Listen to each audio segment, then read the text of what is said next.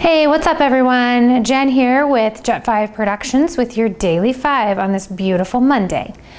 Today I just wanted to tell you some tips that have helped me find happiness in my day, just my day-to-day activities. The first one is, the first thing I do when I wake up in the morning is I take a huge drink of water.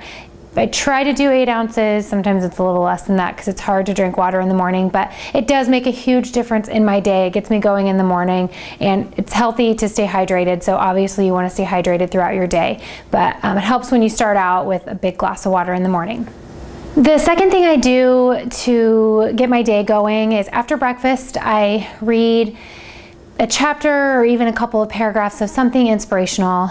This can be a self-help book, it could be about an inspiring person in your life, it can be the scriptures, it could be just anything that is inspiring and kind of gets you going. For me, it gets my day started right, it gets me out there, I feel like I can conquer the world, and that's a really good way to start your day.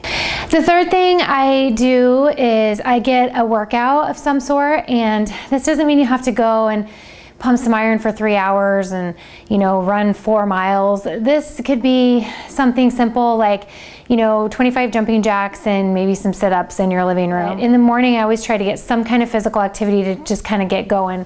The fourth thing that I try to do every day is find a quiet place, typically in nature, because I feel like nature is so important in our lives, and it's definitely something that we don't get enough of because of the lives that we live.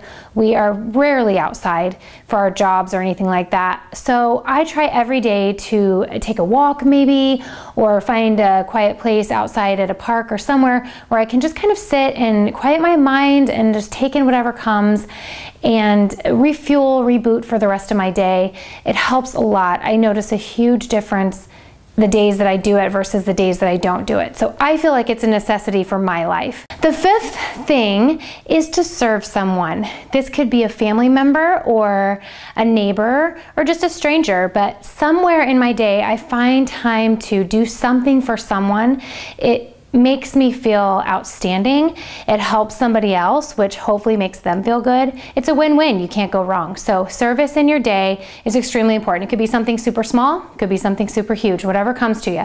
But I think it's important for us to actively seek out opportunities to serve in our day. I also want to issue a challenge at the end of this one that all of us try for the next 2 weeks to do these things every day and see how we feel. At the end of 2 weeks, blog about it, write about it, or let us know if it makes a difference in your life. I know it's made a difference in my life, and I love to be happy, so I wanted to share it with you guys. If you have any questions, let me know in the comment box below, but until we talk again, peace out, America.